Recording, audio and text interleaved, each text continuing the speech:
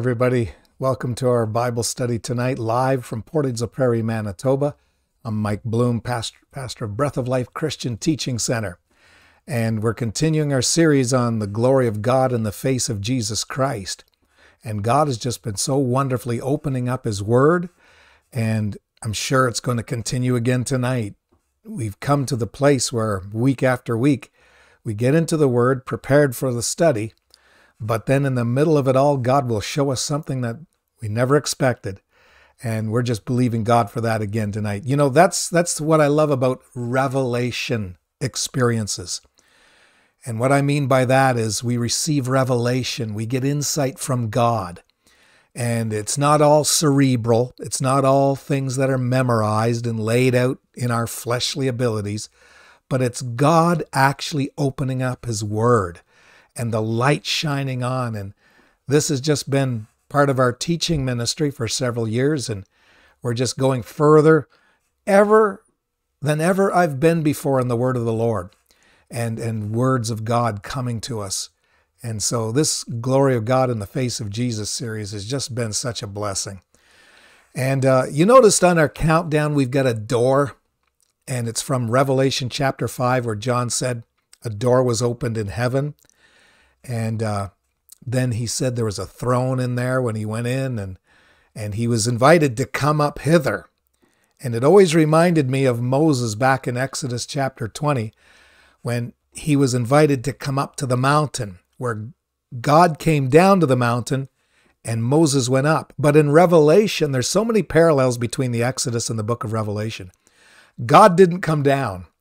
The door was in heaven, and God invited John to come all the way up. He went way past Moses, went right up into glory. And when Moses was in the presence of God on Mount Sinai, when God came down, God showed him the Ark of the Covenant. He showed him the table of showbread and the 7 golden candlesticks. But in Revelation, actually, they correspond in the same sequence, where God showed John the throne, which the Ark of the Covenant symbolized, and the 24 seats with 24 elders, which corresponds kind of to the table of showbread, and 7 golden candlesticks. John saw the 7 lamps of fire around the throne. It's all corresponding. But again, the beautiful thing is, John went all the way up to glory. God took him right up in there, but he only brought Moses to the top of the mountain, and God had to come down. And I think that's kind of a bit of the picture of the gospel. You see, in the new covenant, heaven's been opened to us, where in the old covenant, Moses, they were limited. They didn't have the blood of the Lamb atone for their lives. But the reason I mentioned that countdown with that door in heaven is Brad's going to sing a song now. And we had this played Sunday about the open door, because we're talking about entrance into the kingdom life in these series. And it all happens by the glory of God in the face of Jesus Christ that changes us into His image so that we can enter into this kingdom glory. So let's get ready for the word of the Lord as this song helps prepare the way.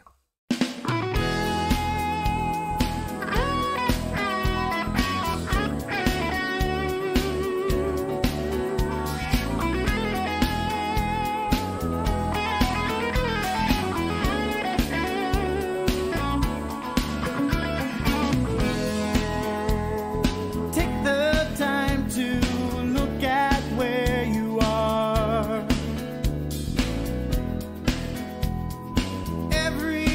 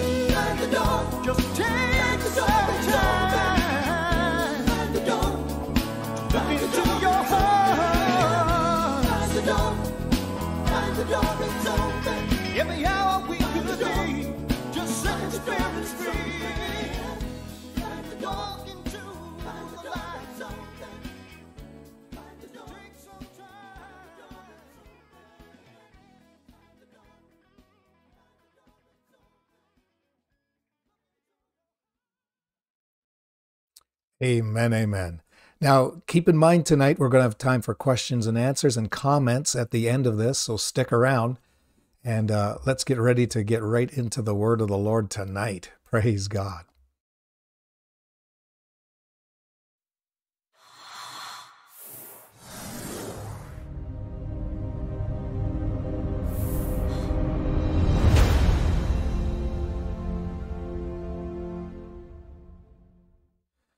So as you see, we entitled this Faith at the Valley of Decision. And we've been talking so much about Jacob having come from afar after having left the promised land and going back, and where he saw God face to face, which Paul references in the spiritual sense for us, where he was changed into Israel, Jacob. Penuel means facing God, and he said, I've seen God's face and I've lived. Talk about living. When you translate that into the New Testament, face God and lived, it's like resurrection life. You come into a new birth experience and you're changing more like him. And then Jacob went right to the place called Shechem. And eventually he buried his idols there. He said, God's the God of Israel, which was his new name, and not just the God of Abraham and Isaac. But that's where Jesus met the woman at the well, the same place, which represents entrance. It's where Abraham, in Genesis chapter 12 and verse 6, first landed when he came into the promised land. 6 verses after you begin reading about Abraham from Genesis, the very beginning of his whole story. And that's where Jacob went. That's where Jesus went. And all of it is related. And Joshua even went there, the Valley of Decision between Mount Ebal and Mount Gerizim. But let's pick up and get into some things. And I was really wanting to get into this Sunday. Didn't have the time. But in John chapter 4, verse 31, he's at Sychem or Shechem. And it's Sychar or Sychem. In Genesis, it's Shechem later on after Abraham's time and Jacob's time. And it's Sychar in Jesus' time. All the same place. So he just spoke to this woman at the well at this point. And he talked about the rivers of living water, that the water that she was coming to drink from. She'd just thirst again. But the waters that Jesus had would give her a well inside of her, and she'd never thirst again because the well would be right in her. You know, that's a reference to the baptism of the Spirit of God. And when you get the Spirit of God in you, it's in you. You don't go here, you don't go there, it's in you. And you carry a well of living water around in you. So how are you going to get thirsty? You got the well of living water inside you. But while she went and realized he was the Messiah, and Jesus had corrected her in a bunch of things, like Jacob had to be corrected on his way back, like Israel had to be corrected on their way back to the promised land out of Egypt. He spoke to his disciples. In the meanwhile, his disciples prayed him, saying, Master, eat. But he said unto them, I have meat to eat that you know not of. And similar to what he said to the woman at the well about drink that she didn't know. You know, she was thinking of natural water. Therefore said the disciples one to another, hath any man brought him aught to eat? Like, who gave him food? We went to go get food, and here he says he's got food. That's what we've brought with us. But Jesus said unto them, my meat is to do the will of him that sent me, and to finish his work. Say ye not therefore, or rather there are yet 4 months, and then cometh the harvest. Behold, I say unto you, lift up your eyes, and look on the fields, for they are white already to harvest. And he that reapeth receiveth wages, and gathereth fruit unto eternal life. He talked about water of everlasting life. Now he's talking about fruit of eternal life, that both he that soweth and he that reapeth may rejoice together. And herein is that saying true, one soweth and another reapeth. I sent you to reap that whereon you bestowed no labor. Other men labored, you are entered into their labors. And the wonderful thing is that's such an allusion to the Garden of Eden, where God planted the garden, God watered the garden, God planted the trees, and God put Adam in there to reap what God himself had sown. And Again, this whole return to Canaan, return to this area. Shechem was like the entranceway. They're right at the borders. All of that, it's like getting back into the garden and getting us right. Now, I want to also bring this up, and let me go back to our screen. And I want to show you these pictures here. We ended off with this Sunday morning. We talked about how the Ark of the Covenant was a model of the glory of God. And if you look in Exodus chapter 25 and verse 22, God said he would meet, when he's talking to Moses, I'll meet with you. I'll commune with you from above the mercy seat, from between the two cherubim. And there's a picture of the ark. And here, Jesus was depicted to sit on the right-hand throne in heaven. And that ark represents the throne that Jesus sat on in heaven. It's a symbol of the kingdom. When you think of this, think of the kingdom whenever you think of the ark. Think of God ruling. Think of Jesus Christ, King of Kings and Lord of Lords. And he's been king for 2,000 years. Amen.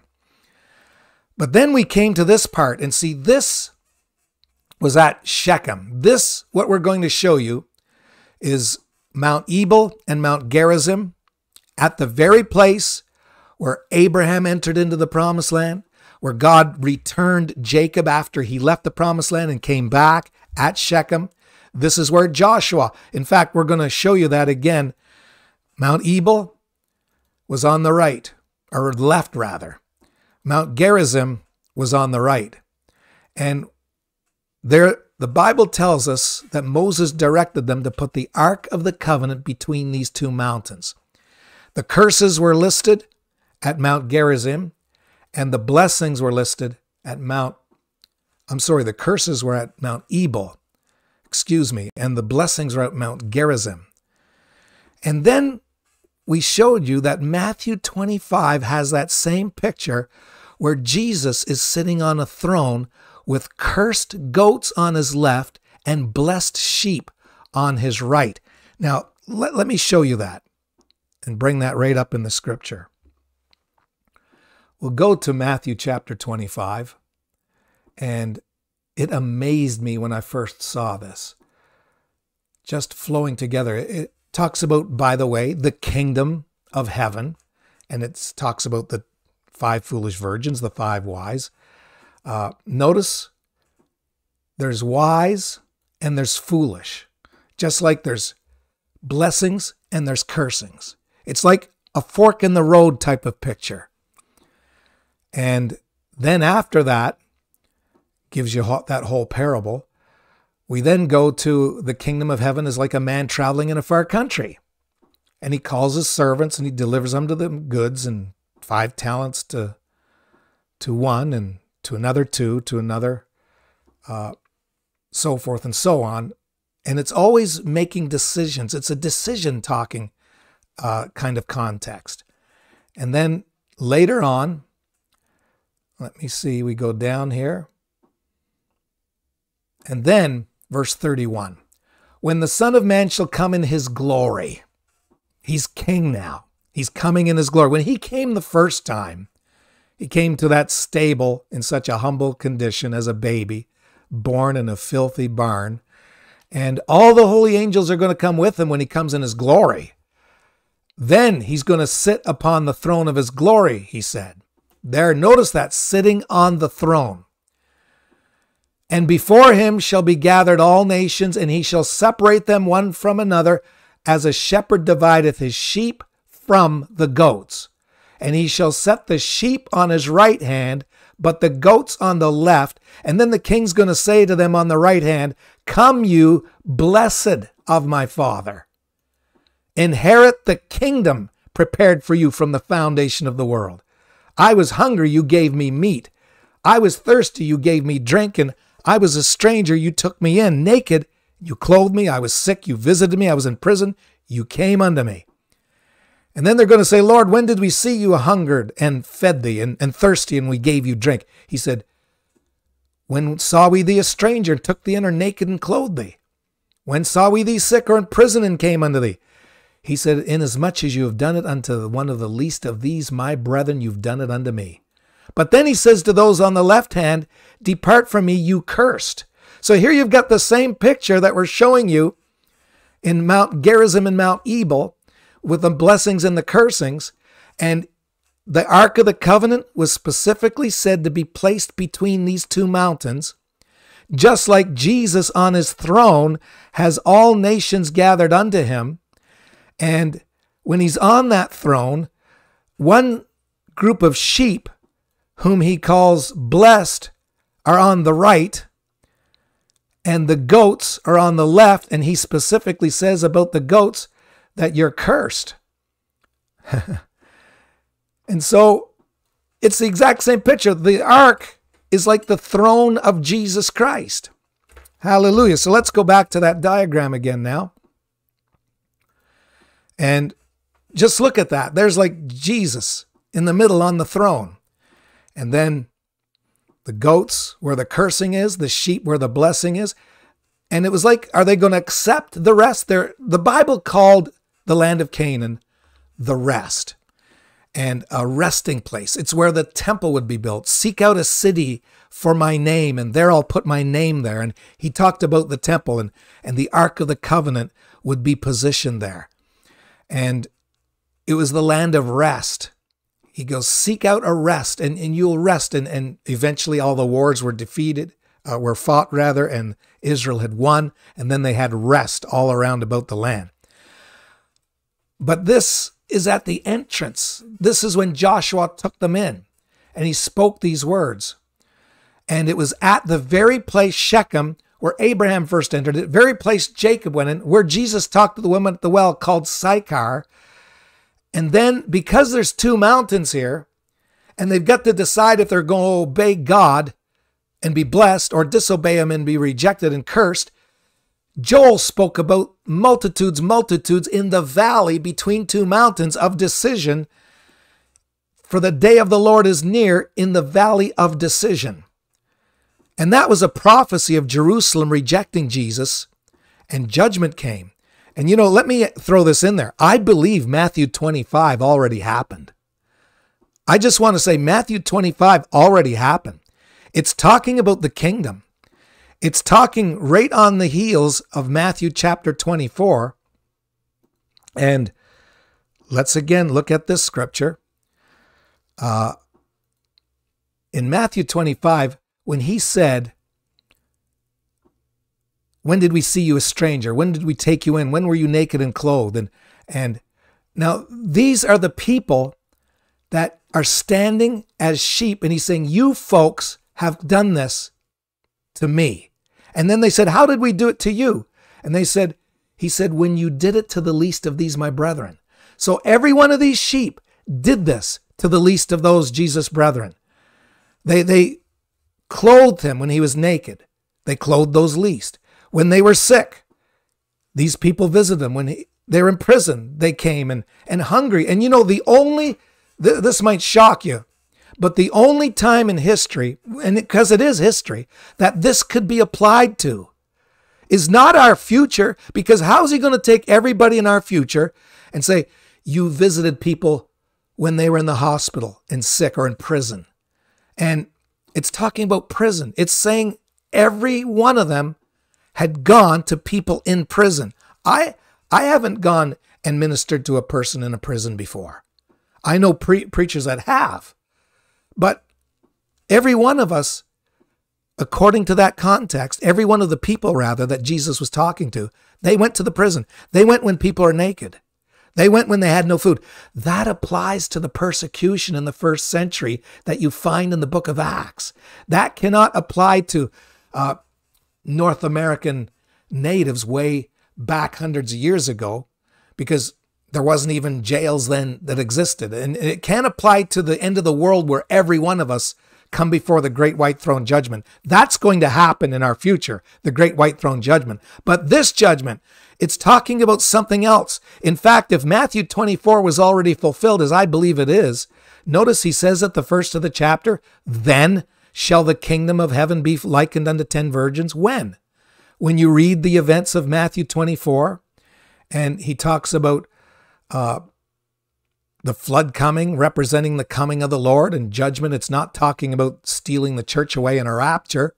That's another message altogether. It's talking about taking the sinners out with the flood power and wrath of God. And that's what's going to be. Two are going to be in the field. One's going to be taken, like Noah was preserved, but the sinners were taken by the flood.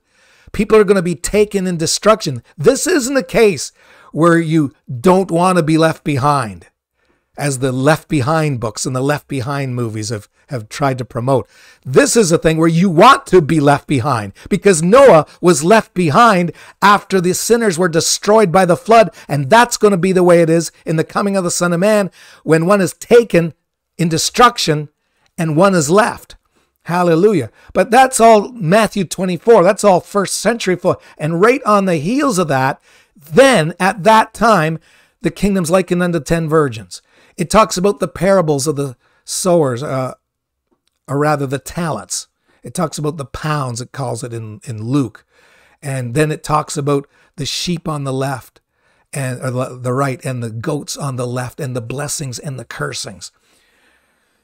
So if I don't watch myself, I'll slip right into eschatology here. But the point is, you've got the same picture that you're seeing with Mount Gerizim and Mount Ebal, with the Valley of Decision and the Ark of the Covenant between them both, just like Joel prophesied. And Jesus was talking about Jerusalem being destroyed. And here, it's a prophecy of Jerusalem's rejection of truth that you're reading in Joel. But look at this. New Testament version of Shechem is Sychar. That's where Jesus met the woman at the well. He comes to that city. It's a parcel of ground that Jacob, see, we've been talking about Jacob landing on that spot. And then we already read this. I'll just skip by this for a moment. Talking about the well of water that springeth up into everlasting life. Same thing Moses talked about, hints of the garden, so to speak. And then here's the scriptures where the disciples came to Jesus asking about food. And let me just go by there again, because we've kind of covered that. But watch what I'm leading up to.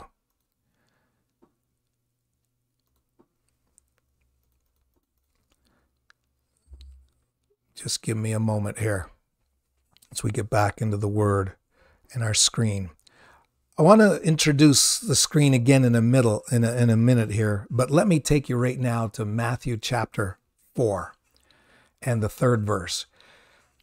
Now, what's so interesting is Jesus was entering into his ministry. Jesus was going into the promised land, so to speak. He's entering into the ministry. And just like he was wanting to bring people into the kingdom, new covenant life, and he went to that woman at that well and the Samaritans and revealed to them things she needed to get straightened out. The Jews are correct when they say worship God at Jerusalem. You Samaritans are incorrect when you say at this mountain Gerizim. But here, Jesus, when he was entering into his ministry, Satan came to tempt him. Think of cursings and think of blessings. Think of a fork in the road. And you've got to make a decision. And even Jesus Christ as a man had to make this decision, whether he would follow the leading of the Lord, the Father, or give in to the temptations of the devil. And it says in verse 3, when the tempter came to him, he said, if thou be the Son of God, command that these stones be made bread.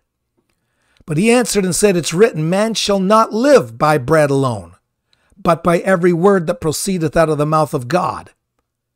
Now, let me just home right in on those two verses, verses 3 and 4.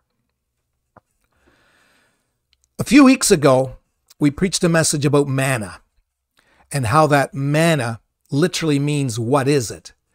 And God had brought them to the wilderness to direct and to teach them. And I want to take you right now back there again, because this has even personally really blessed myself lately, this whole thought. And it was just bubbling in my spirit in the last week or so. But in Exodus chapter 16 and verse 15, When the children of Israel saw the manna on the face of the wilderness, there was a small round thing as small as the hoarfrost on the ground. They said to one another, "It is manna," for they wist not what it was. And manna literally means, what is it? And Moses said, "This is the bread which the Lord God had given you to eat." Jesus was tempted to turn stone into bread. He talked to the disciples about bread that they didn't know of, and his meat was to do the will of God and to finish it.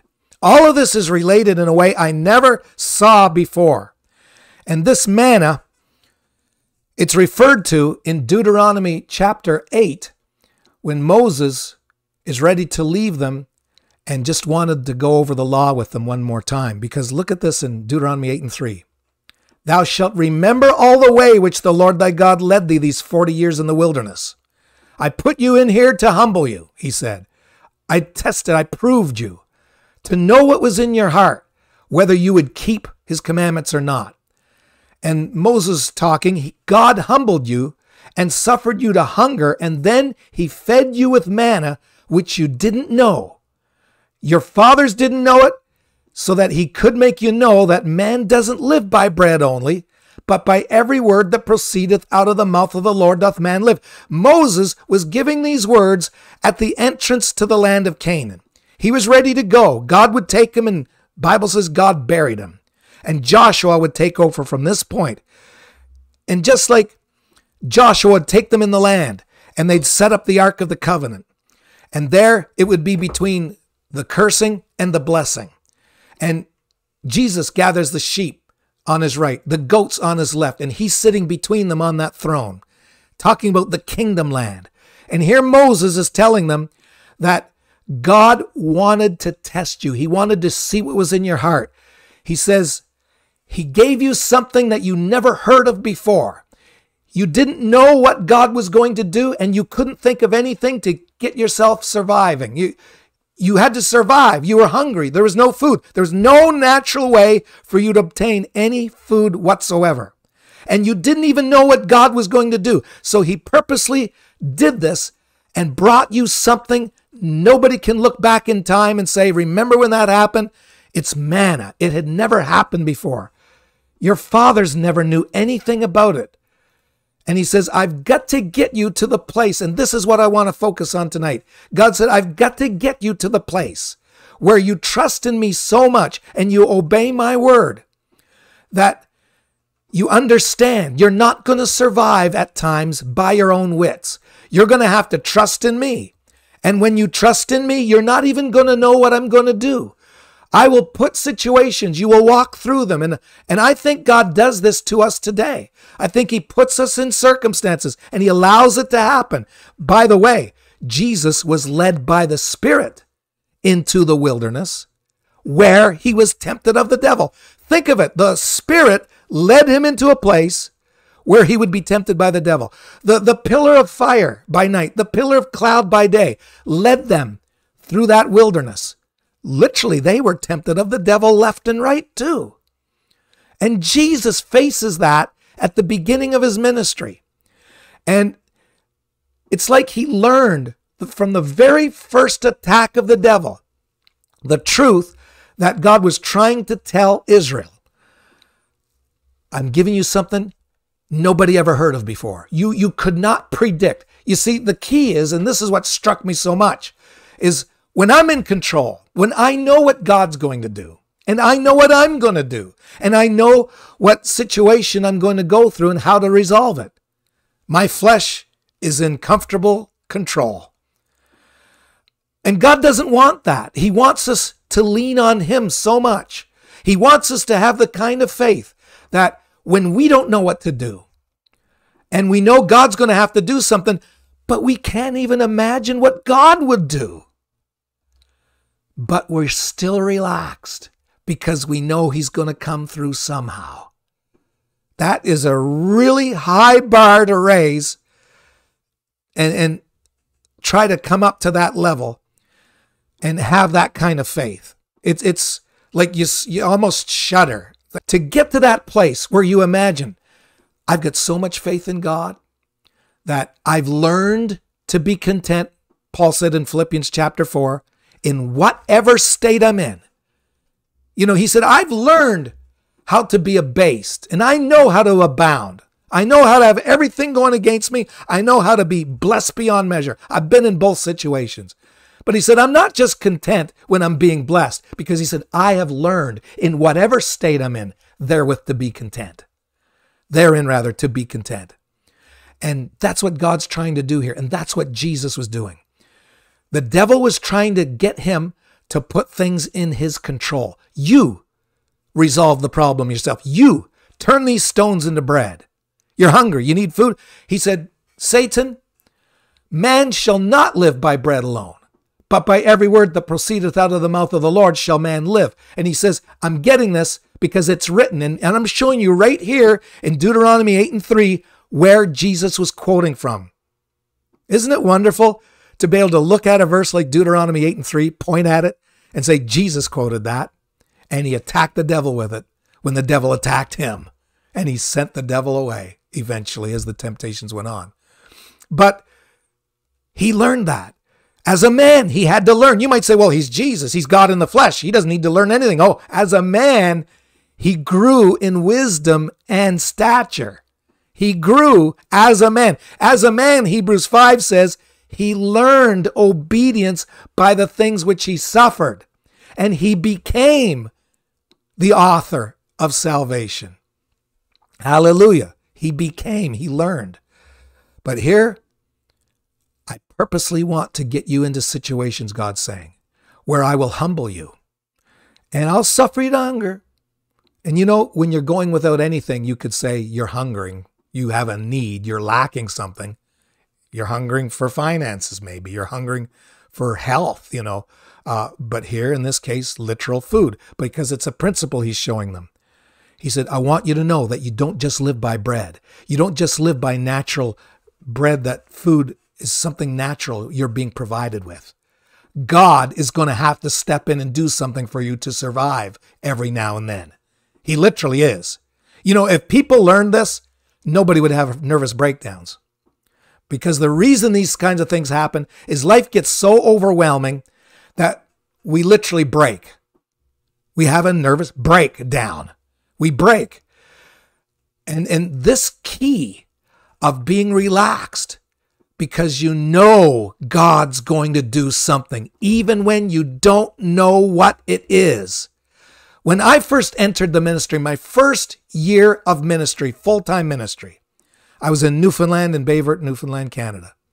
And here, I was living on unemployment insurance. Some of you heard this before. I won't prolong this, but I want to bring this out.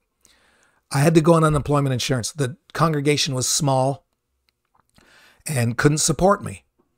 And pastors are told in 1 Corinthians chapter 9 that they are to live of the altar. They're to live of the offerings that people bring. And the workman is worthy of his hire, Jesus said. And he even said, when you go into the city, don't take a purse, don't take a scrip. You know, the workman is worthy of his hire. You will live by their support. And people get uptight about it, but that's Bible. You know, the man of God has to live too. Not to get wealthy. This is where Jesus said, you know, you don't get wealthy with it, but at the same time, the workman's worthy of his hire. There's some that are making wealth from the gospel, and that's not right. But at any rate, I knew that that was going to run out one day, and I was looking for work, trying to find jobs, couldn't get it. And so time came, got my last unemployment check from the country. And then I just prayed. I said, God, if I never believed you before, I'm believing for you now to do something.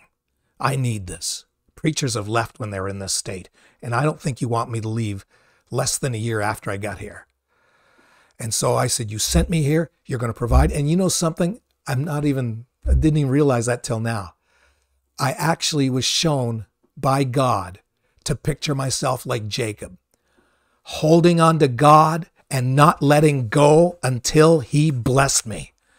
And I said, I'm praying through, and I'm going to pray until I break through, and I know you're going to bless me. And this is the kind of prayer I learned how to pray. You got to pray until you know. And Don't ask me how you know, because all I can say is you'll just know when you've broken through. You'll just know it. You'll get that revelation, that overwhelming awareness that you broke through.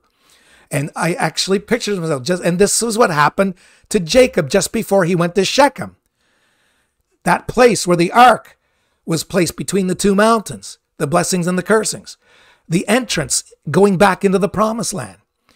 And this was the beginning. This was the entrance of my ministry. I was in the ministry for the first year of my entire ministry. And this happened to me. And God spoke to me, said, if you will believe, doubting nothing, you can say to this mountain, be thou removed and cast into the sea, and it shall be done. And that hit me so strong. God said, I'll do it if you don't doubt. Doubt nothing, Mike. And doubts would start to attack. I'd say, no, I'm not doubting. I'd start to get discouraged.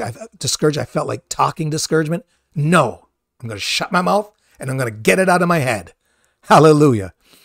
Get it out of your heart you believe with, and get it out of your mouth with the mouth confession is made. And I was so strong and so confident that God heard my prayer that I told our congregation, I don't know what God's going to do, but you folks know the church here can't support me. I've got my last check Friday, and I don't know what he's going to do, but he's going to do something. This is manna that their forefathers never knew about, and I'm saying, what is it? What is it that God's going to do? Hallelujah. And I knew it. I was confident. I was relaxed. And it happened to me again last summer. It's interesting. The beginning of my ministry, and just last summer, I had a powerful experience of that as well.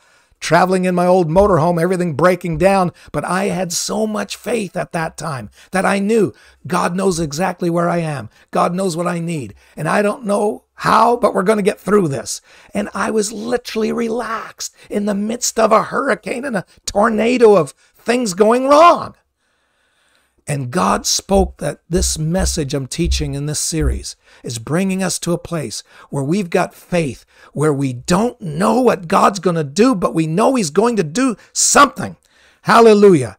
And that's, I believe, what Jesus was trying to let the devil know. I'm not taking this into my own control. I'm not going to say, okay, I'm going to turn stone into bread. This is a thing where I can't find food here. And if my Father wanted to give me bread, he even said that in chapter 8 of John, he wouldn't give me stone if I asked for bread. He literally said that a few chapters after Matthew 4, when he says, actually it's Matthew, chapter 8, I believe. But after Matthew 4, when the devil said, take the stone and turn it into bread. A few chapters later, Jesus said, if I asked my Father for bread, he wouldn't give me a stone.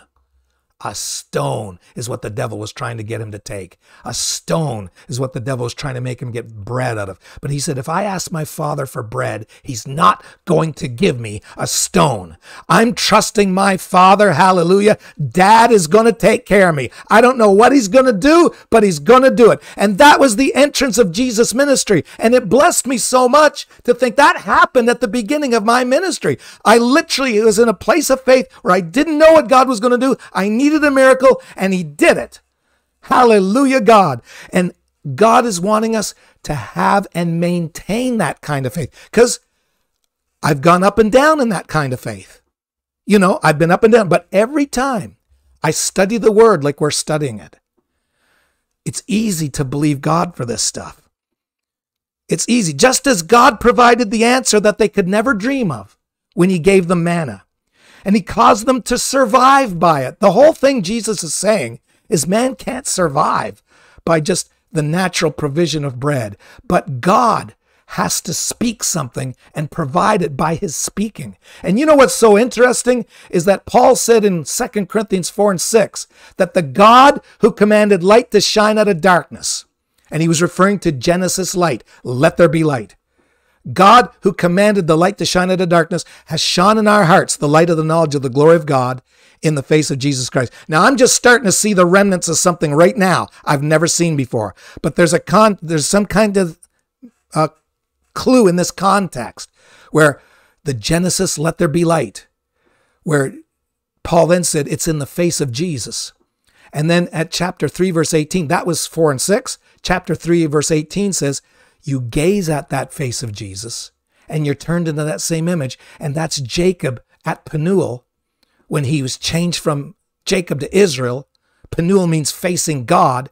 And we are experiencing a new covenant transformation into Jesus' image by looking at his face.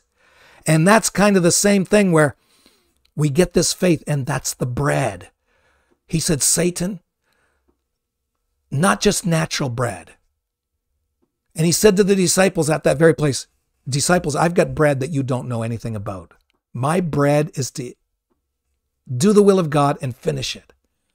And the will of God is to have a kind of faith that no matter what we go through, we're going to be relaxed. We're going to know God's going to provide, even though we don't have a clue what he's going to do to provide us. And this is our survival that's at stake. What happens to us is we get in survival mode and we lash out like wild animals because we're trying to protect ourselves. But he says, you need to relax. You need to rest and have that kind of faith where God's going to do something and you don't even know what he's going to do, but you're so overwhelmingly convinced he's going to do it that you're relaxed. And that's got something to do with seeing Jesus' face and being changed into his image. And I'm going to have to go back over what I just said a minute or so ago because I want to dig in. I'm feeling there's like traces of gold I'm seeing in the rock. And I know, wait a minute, there's a motherload of gold if I keep following these veins. Just like all the veins in the body lead to the heart, there's a heart somewhere that I want to open up into. Hallelujah, God. And I started catching it just the last few minutes. But to have that kind of faith where we're changed and we maintain that and we go into a ministry where God is using us and we're going to survive. We don't have to worry. He's going to take care of us. And it reminds me of what Jesus said, seek first the kingdom of heaven, the kingdom of God rather, and his righteousness. And all these things shall be added unto you. The raiment he was talking about, if you read Matthew chapter 6. He was talking about food and clothing. The Gentiles seek after these things. But you seek first the kingdom of God, and these things that the Gentiles seek, they'll be added unto you anyway. I'll take care of you. I will sustain you. Martin's watching this. I just asked Martin yesterday. Was it yesterday, Martin, or the day before? I said, how are you doing? I haven't heard from you in a while. And you said you were in a situation just like I was in. And then God brought you into an opportunity the very next day. And you had all these provisions come. Hallelujah. We're just talking about that. And then having that confidence that I don't know what he's going to do, but he's going to do something. And when he had somebody in my life across the end of the continent in California, and I was in Newfoundland, you couldn't get any further part of North America than Newfoundland and California. And there, God moved on a man to send me money every week to match what I was getting on my unemployment, and he didn't even know what I was going through at the time. That's what I was answered with by prayer when I told you I entered into this thing in my ministry. And it's the person that Jacob became when he entered into Israel. He literally became the person of Israel. When Joshua met the angel at the entrance to Canaan that had a sword, he was bringing Israel into the promised land. And that sword was like the sword from the mouth of Jesus Christ. And the mouth of Jesus Christ emitting a sword represents the word of God. Hallelujah. And you see that in the book of Revelation and the first chapter. And we go down here. Let me see. Verse 16. He had in his right hand 7 stars. Out of his mouth went a sharp two-edged sword. And in the same verse where it says, from his mouth went a sword, his countenance was as the sun shineth in his strength. His face shining with glory is what we're to look at according to 2 Corinthians 3:18, when we're changed into his image like Jacob was changed into Israel. And remember what I said about being changed into Israel? Israel means prince. Prince is a kingdom term. He's coming into a kingdom existence now. Not just a supplanter and a deceiver, Jacob. Prince with God, Israel. And Jesus' face was shining like the sun when John was looking at it. He was being changed. And you know, I never saw this before because what happened when the light on God's face shone, and Jacob said, I'm not letting you go till you bless me. Jacob had that angel touch the hollow of his thigh. In other words, the joint where his thigh went up into his hip, and it put it out of place. And look what happened to John. He says, I saw him. That face that's shining like the sun, that face that changes you. Something breaks in you, folks, when you get changed by the Spirit of God. And it's your flesh that breaks because your flesh has been the problem. And if you're going to change, you need to break that flesh. Watchman Nee used to always say things like that. He said, remember the woman that Mary Magdalene broke the jar of perfume and anointed Jesus' feet? And then Judas got all upset that's a valuable alabaster box. We could sell that and get money. And he was just hungry for money. But here, that precious alabaster box that everybody's afraid of breaking, that's our flesh. Our flesh is so precious to us. But if we break it, that inward image of God comes out. Hallelujah. That perfume comes out. Our lives become a sweet-smelling savor unto God rather than something that stinks in the nostrils of God. And it breaks. And here, John broke. He fell at his feet as dead. The old John, so to speak, was gone, and a new John, symbolically speaking, came forth. And Jesus lays his right hand on him as he's in a kind of death, and he says, fear not, I'm the first and the last. I am he that liveth and was dead. Why is John saying I felt like I was dead? And then Jesus said, don't fear, I was dead, but I'm alive forevermore. If he didn't have a picture of resurrecting John in a spiritual sense. It's like the prodigal son went through like a resurrection when he went into the cocoon in that pig pen, when he was just going to blow all his inheritance on women. And then he came to himself in the cocoon, the pig pen. He came out of it and said, I'm going back to my father's house. Jacob was going back to the promised land. Abraham's people had gone into Egypt and they were going back to the promised land when Moses gave them these words. Hallelujah. And here John is seeing this very thing. But what I was going to say is while his face is shining like the sun, at the same time, out of his mouth is coming a sword. And if it's a sword out of the mouth, that's why the sword of the Spirit is the word. Out of your mouth, it's a word. And the word of God is what the apostles were actually, wow, this is overwhelmingly at this point. But this is 2 Corinthians 3. The word that the apostles preached. He said, we preach Jesus. We preach Jesus. Why do we preach Jesus? Because God, who caused the light to shine out of darkness, hath spoken in our hearts to give us the light of the knowledge of the glory of God in the face of Jesus. That's why we preach Jesus. It's in the face of Jesus. And that glory that we're ministering to, that word that we're preaching, that sword coming from the mouth is the word of God. It's the same thing as seeing the light in the face of Jesus. It'll change you. You see, the common denominator between the sword of the Spirit coming from his mouth and his face shining like the sun is both of them are telling us the same thing in two different ways. It's changing you. It's changing you. And in here, this is amazing. Hebrews chapter 4 talks about entering into a rest. A rest. Entering. Getting into this Canaan realm, this Canaan experience. And he said, when we believe, we enter into that rest. When we have this kind of faith that I don't know what God's going to do, but he's going to do something. And what was it that killed them literally over the 40-year span and laid their carcasses in the desert when they wouldn't go into the land of Canaan? It was their unbelief. Unbelief, you live after the flesh, you'll die. But you walk after the Spirit, you'll live. And we walk not by sight, but by faith. Sight means I know what God's going to do. I know everything is going to lay out. I know every answer there is, and I know what I'm going to do. And God says, I've got to get that out of you, and I've got to bring you to a place where you don't have a clue what to do on your own, and you don't even know what I'm going to do when I can do anything. So I can get that out of you, that you get the steering wheel removed out of your hands, you get that comfortable control, and I need to let you come to a place where you trust me so much that you're comfortable when I start driving. You ever give your car over to a child of yours, get them behind the steering wheel, get her behind the steering wheel. Now they got to learn to drive, and you're just looking at the road. You're holding on to the armrest of the door. Your knuckles are turning white. You're afraid because you're not in control, and you don't know if you can trust this one.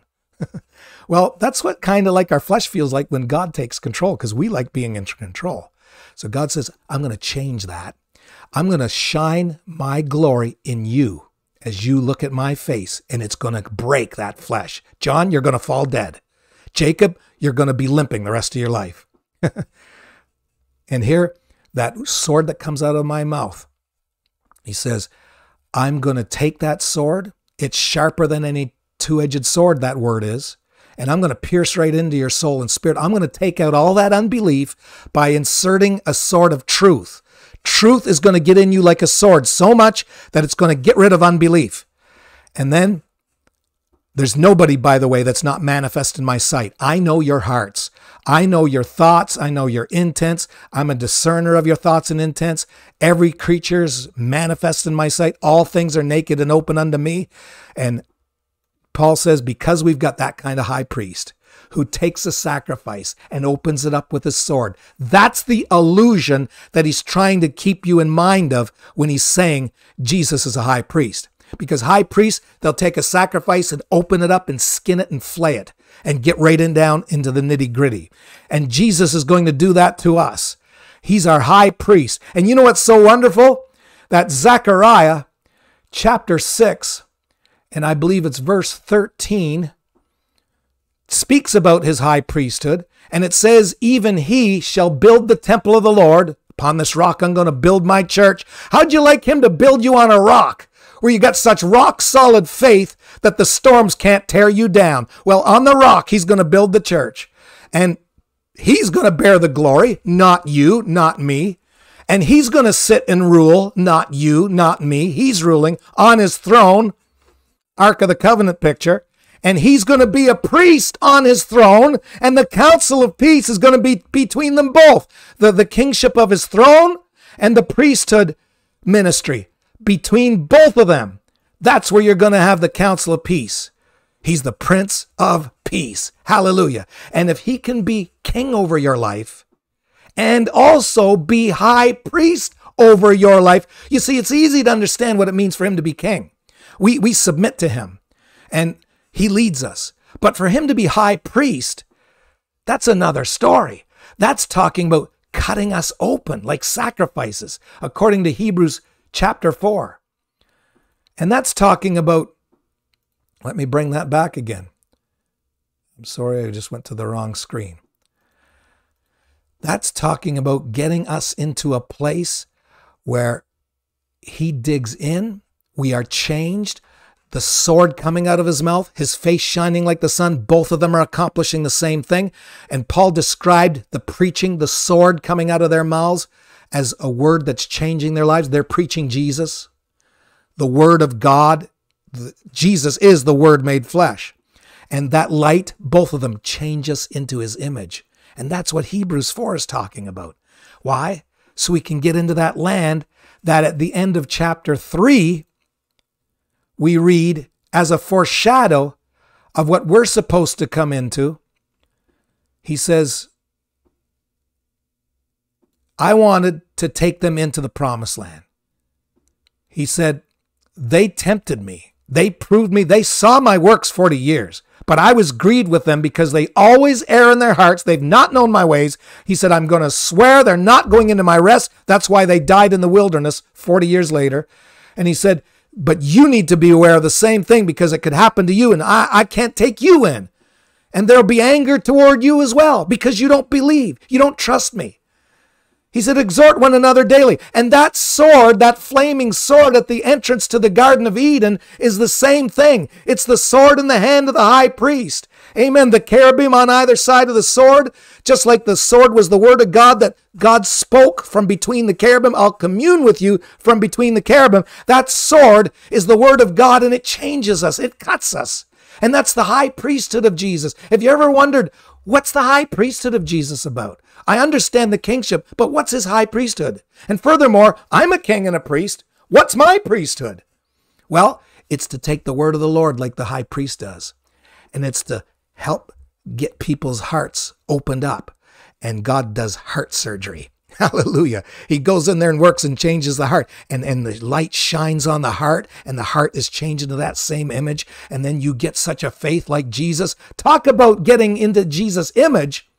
When Jesus started his ministry, and I'm going to have to bring this down. The time is just flying here tonight. But we'll go a little more if we have to. He started his ministry with this concept. Satan, you want me to control it. You told Eve she could be like God herself, and you're trying to do it to me too. But he said, man shall not live by bread only, but by every word that proceedeth out of the mouth of God doth man live. And I don't know what my Father's going to do, but I'm not going to turn stone into bread. I'm letting him guide me. I'm not going to take things into my own hands. He's going to lead me. And I don't even know what he's going to do, but I know he's going to do something. And he wants us to have that experience. That's the bread, I believe. That's part of the bread, at least, I believe, that he spoke about when he said, disciples, you wonder where I get food? I get food. I get bread to eat that you know not of. My bread is to do the will of God and finish it. And I think that's kind of what God's saying to us. We need to have that kind of faith where we're going to do the will of God. And what is the will of God? It's to be so completely submissive to him and so trusting of him that when we give him the steering wheel, we're not turning our knuckles white as we clench the sides of our seats. We trust him. We have that trust. And when we have that kind of trust, this is what the Holy Ghost was leading me toward. And I didn't even finish it all tonight. I love it because I can talk more about it later. But that's why they held the Ark of the Covenant over their heads and went into the Jordan. Hallelujah. They didn't take that ark. In fact, let me close with that here tonight. Watch this. In Numbers chapter, 14. This is when the doubters, they blew it. In Numbers 14, they murmured against Moses. They murmured against Aaron. They said, we wish we would have died in the land of Egypt. Would to God we died. And wherefore hath the Lord brought us into this land to fall by the sword? Remember when they first came out of the promised land, or out of Egypt, and they were in the wilderness? Moses, why did you bring us? Now they're more brazen than that. Remember that's when God gave them manna. That's when he gave them the water out of the rock. When they said, would to God we died. You brought us out here, Moses, to kill us. But here they got more brazen than that, because then now they directly say, why has the Lord brought us into this land? To fall by the sword? Did God, the Lord, bring our wives and children to be prey? Weren't it better if God didn't bother with us and left us in Egypt? Can you feel the fear of God shaking your spirit reading this? This is how brave. You see, they wouldn't say that at first. They blamed Moses with the manna before the manna came. But now they're directly bringing the Lord into it. And they said, let us make us a captain and let's go back. And Moses and Aaron fell on their faces. And Joshua, which were of them that searched the land. See, they had already searched the land at this point. They didn't get that junk out of their hearts. They got worse with that junk. Actually coming against God, naming him. No wonder God swore in his wrath, they're not going into the land. He said, just don't rebel. They still had a chance at this point. If the Lord delights in us, he'll bring us into this land. God's stronger than the giants. He's greater than the walls. If he just don't rebel against the Lord. Like Joshua was kind of getting really scared for them.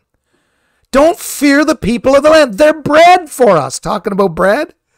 Their defense is departed from them. The Lord is with us. Is there something wrong with your minds? God can take care of that. But, you don't want to read the word but after somebody's appealing to them like that. All the congregation bade stone them with stones. And the glory of God appeared. Oh, here's where the glory of God, you don't want it to appear like this. And he said, Moses, how long will this people provoke me? How long will it be ere they believe me for all the signs which I've done and showed among them? I'll smite them with pestilence. I'll disinherit them. I'll make of thee a greater nation. And Moses said to the Lord, then the Egyptians will hear it. You brought us up from the Egyptians and in your might, and they're going to tell it to the inhabitants of the land, and they heard that you were among us, and they're going to, you were face to face. Talk about changing face to face. And your cloud stood by them, and you went before them by day, and so forth and so on. And if you kill the people like one man, then the nations that have heard of the fame will speak, saying, the Lord wasn't able to bring this people into the land, which he sware, therefore he slew them in the wilderness. So I beseech you, God, let the power of my Lord be great, according as thou hast spoken, saying, Lord is long-suffering, great mercy, forgiving iniquity, and so forth and so on. Pardon, I beg you to pardon them, God. And the Lord said, I've pardoned according to your word. But truly as I live, all the earth shall be filled with my glory, because those men which seen my glory, my miracles, which I did in Egypt and in the wilderness, and have tempted me now these 10 times, and have not hearkened to me, they won't see the land that I swear to their fathers. But my servant Caleb, because he's got another spirit, and he's followed me fully. How'd you like to be like that? You follow God fully. You don't get scared. You don't say, oh no, what am I going to do? Why did God allow this to happen? I'm going to bring him in. And then we read, let's go down to verse 44. After God told them, don't go, you're not going in the land, God won't let you go. You see, they said, we're going to go into the land. We're not going to die in the wilderness. See how quickly they changed? But it wasn't a change due to their faith. It was a change due to their fleshly fear. We've sinned, but we're going to go now. And Moses said, don't go. No. God said no now. It's change. I'm sorry. He says, you're going to be smitten. The Amalekites, Canaanites, watch this. We're coming up to it. But they presumed to go up to the hilltop. Nevertheless, the ark of the covenant of the Lord and Moses departed not with them. Did you notice that? The ark didn't go with them. The ark didn't go with them. That represented they weren't going in faith that God was king. They were still rebels. If God would have blessed them and let them go in this time, he would have had a bunch of babies on his hand that turned their back on him. The next thing, something went wrong. Because they weren't taking the ark. They weren't taking their servitude to his throne and kingship. That's what that means. But bless God in Joshua. Chapter 6. The Lord says to Joshua, now it's 40 years later, they're dead, you guys are going in. But here's what I want you to do. I want you to go around that Jericho city. I want you to compass it. Hallelujah. And that wall is going to fall down flat. And he said, take up the ark and bring it with us. What happened to those older generational folks? The ark didn't go with them. But these folks have the ark with them. Jesus is on the throne. And praise God, we're going in with that servitude to Jesus Christ. Hallelujah. Man, I feel the Holy Ghost.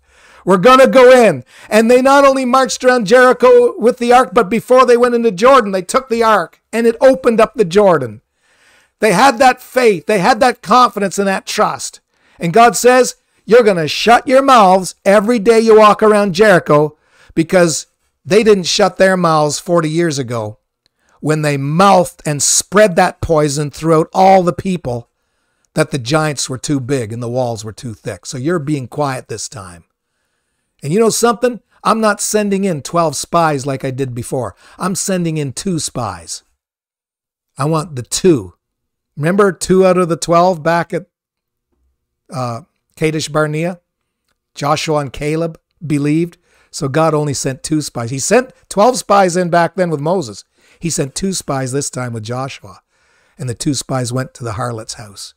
And she became one of the children of God. Oh, hallelujah. Oh, folks, taking in the ark represents I'm going to have faith in him.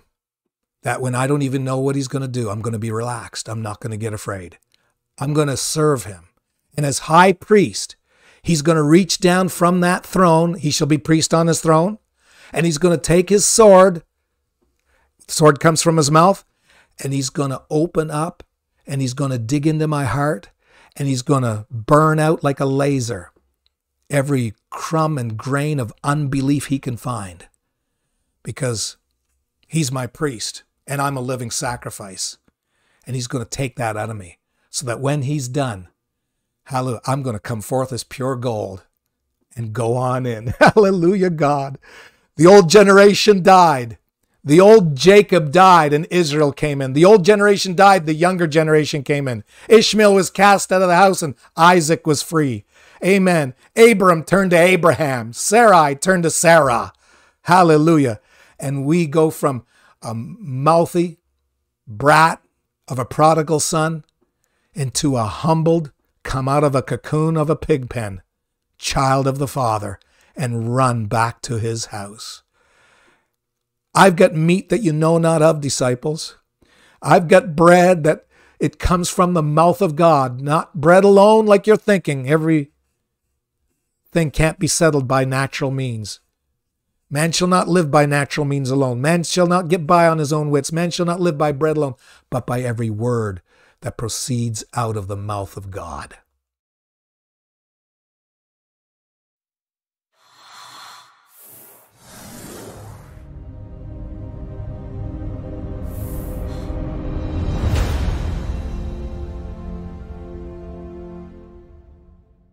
If you'd like to learn more about in-depth study and revelation from the Word of God, join Breath of Life Academy. Each month, 4 videos come out, and you can get into a second tier where you will receive an ebook of all the study notes, or a third tier where you get the paperback books of all the study notes. Join Breath of Life Academy. Learn how to receive revelation from the Word of God and how to study the Bible. Go to patreon.com/Breath of Life Academy. God bless, and we'll see you at the Academy.